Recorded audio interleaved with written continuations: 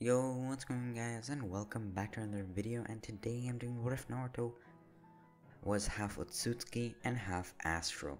Now, if you don't know what being astral means in this context, it's of course somebody from the astral clan, but what that means is more explained in my other series, What If Naruto Was from an Astral Clan and had an Ancient Tailed Beast.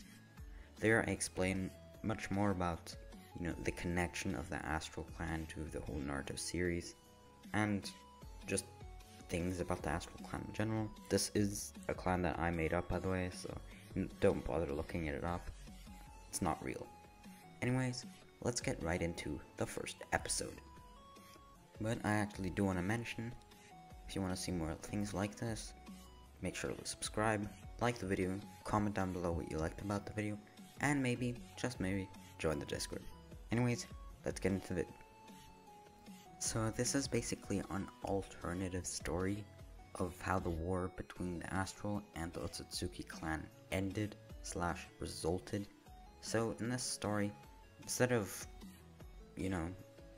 what happened in the other series, there is a child born that is half Otsutsuki and half Astral, and the special thing about this is that he's the son of the prince of the Astral Clan and the Otsutsuki princess, which not only combines the clans through blood, but also through royal lineage. This is a huge deal, and it single-handedly stopped the war. At the very minimum, at first, had a ceasefire, because this was a revelation that could change the entire war and how it would result. And it did. Naruto was highly regarded, by the way, that's his name, Naruto, was highly regarded by both the Astral Clan and the Otsutsuki clan. Not just because he's royalty, but also because he's, half of the other clan, which has never happened before, especially not as a royal. Anyways, after both clans being now convinced that they can actually harmonate, as seen through the princess and the prince of both clans, they can live together happily in peace, which is why, at least for now, the war efforts on both sides had stopped. Naruto was trained hard in case the war would ever threaten either clan ever again. Naruto would be there to protect them, since he had the ability to learn the otsutsuki and the astral abilities, as well as both and all dojutsu. This would make him extremely overpowered, and he would need multiple senseis for this. One from the Otsutsuki clan and one from the Astral clan, as you can see in the thumbnail. By the way, Naruto is the one in the middle, of course. Now, after having acquired incredible powers and strength, Naruto would travel the galaxy and search for other life forms, not like the Otsutsuki had previously done, to rob planets of their energy, and especially living life forms, but actually to solve conflict, to stop wars, as well as make relationships between all species in the galaxy, to one day perhaps live in harmony, interplanetary and interstellar. These were really big aspirations for anybody, but Naruto was willing to wait thousands of years until they are completed, which is why everyone admired him even more, since he did also have the strength to do so. He became a hero to all planets he visited, especially his own two clans, until he one day stumbled upon Earth. He'd sensed some rather powerful chakra signatures that kept on battling for quite a while.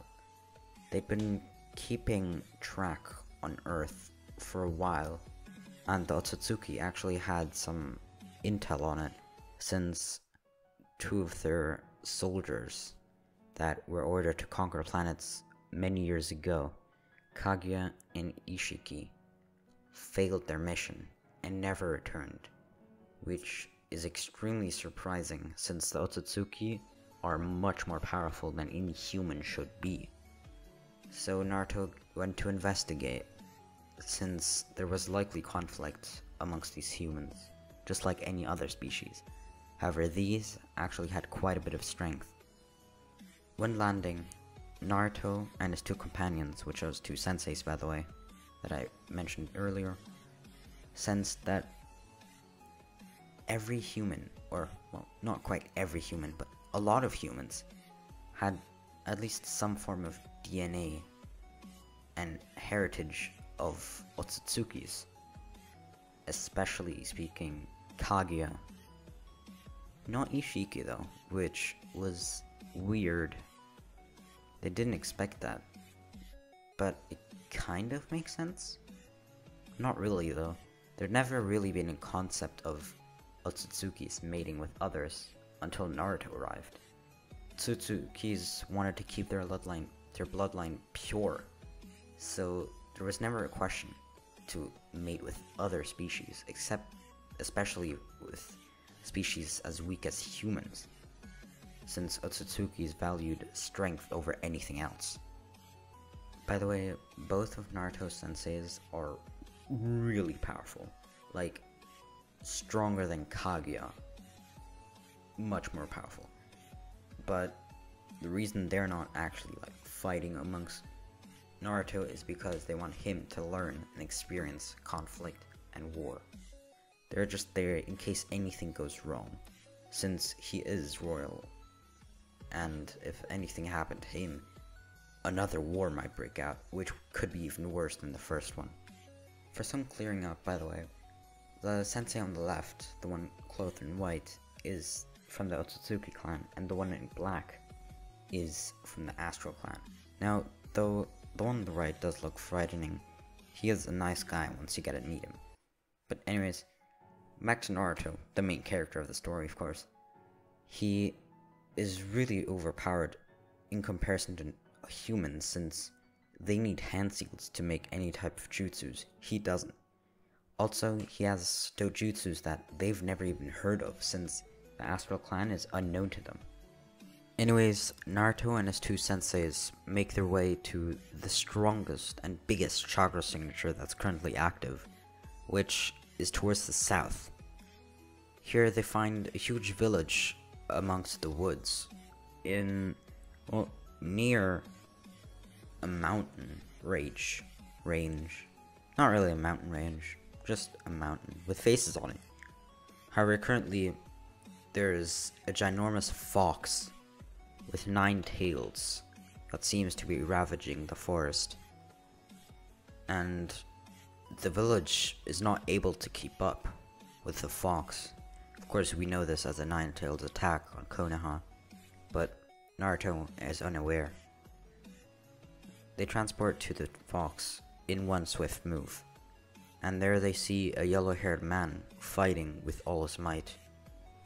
They're pretty evenly matched, though the yellow-haired man, the human, is slowly exhausting himself, which is why he'll likely lose this battle. And since that yellow-haired man is probably the strongest in the village, Naruto wants to talk to him, which is why he quickly absorbs the 9-tailed fox, which he finds out is a huge chakra signature a few moments later when he actually has Kurama inside of him. The human quickly walks over to Naruto and thanks him, but is also a little bit scared since he's seen many things that night. And Naruto does look rather different than a normal human, especially his astral sensei, which some humans might even describe as a devil-looking creature. Anyways, after talking for like 30 seconds, Naruto gets a rough estimation of the situation, and Minato can be somewhat assured that they're not bad guys. So Minato goes over to his wife and her child, who are both lying, slowly drifting into death. Not the baby, but the wife. And Minato thinks that there's nothing he can do anymore. But Naruto, with his gift of sharing, but also taking life energy, he can give some of his alien-like energy to Kushina to make her not just live, but it makes her incredibly powerful, much more powerful than she was before. Bigger chakra reserves, more speed, more intelligence. It makes her incredible. Of course, not quite as strong as Minato, but much stronger than she was before, which is why Naruto's skill is really useful. If he ever has a team, then he can fuel everybody up to make them even more powerful. And of course he can do that to himself too, but he always has some energy, so it's not as powerful as it was for Kushina, since it's her first time experiencing something like that. So she gets something similar to a Zenkai boost. Minato and Kushina both thank Naruto and his two senseis, but then quickly in a flash leave again to help the other villagers who might have been hurt and are still trapped in broken buildings and fires that have spread. Naruto quickly follows them, and of course Kushina took her baby, since she's not going to leave it in the middle of the woods. So, about 5 hours later, when everybody seems to be okay, Minato, as well as some of the village elders and heads of clans, want to talk to Naruto, a mysterious man, but also child-looking, since, as always, Otsutsuki and astrals look younger and age slower than humans, so just putting it out there. By the way, Naruto is about 250 years old by this point, so he has a fair share of experience, but not human-like experience. So yeah, what he knows as normal is very unusual for humans. They didn't even know that there was life outside of their own planet. They didn't even know how big their own planet was. Naruto is a little bit surprised, since humans are pretty powerful but seem to lack intelligence. After a long discussion, of course, Naruto reveals who he truly is. And he says that he's a prince of an alien species outside of the realm of imagination, and that he's much stronger and older than they think.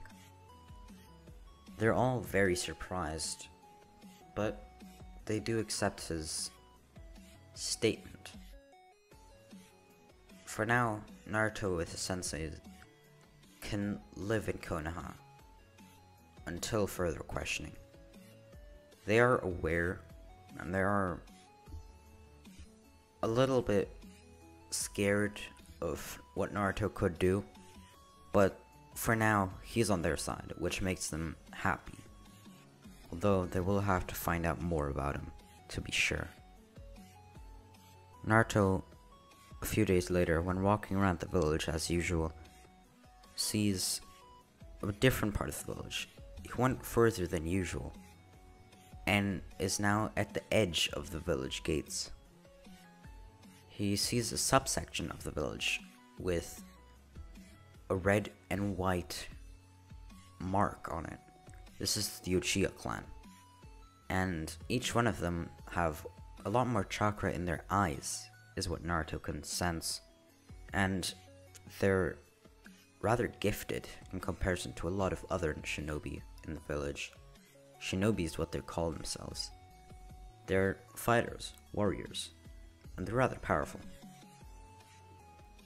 They're extremely talented in fire, which Naruto doesn't like. Fire is too aggressive for him. He likes peaceful, light, or darkness, not fire or lightning. That's too basic. So Naruto meets Itachi, who's also walking around the village. At this point, he is, I believe, 8 years old, since it was only a few days after the Uchiha massacre happened. And of course, the Uchihas are suspected for the cause of the Nine-Tails attack, which is why tensions have been rising inside the Leaf Village, and some Uchiha are even being discriminated because they are part of the Uchiha clan. So, a civil war is not out of question, in Naruto's head at least. Naruto wants to find out more about the internal conflict, which is why he purposely went further into the Uchiha clan's place. He talked to Itachi, who, although just a kid, knows a lot of things about the politics inside the village and how shinobi think, especially from his own clan, since he does talk to them for quite a while, every day. And his father is the clan head, so he does have a say in what happens around the village. But this is where the video ends, with tension rising inside the Leaf Village. I hope you enjoyed. Make sure to like, subscribe, join my Discord, and I'll see you in the next one. Peace!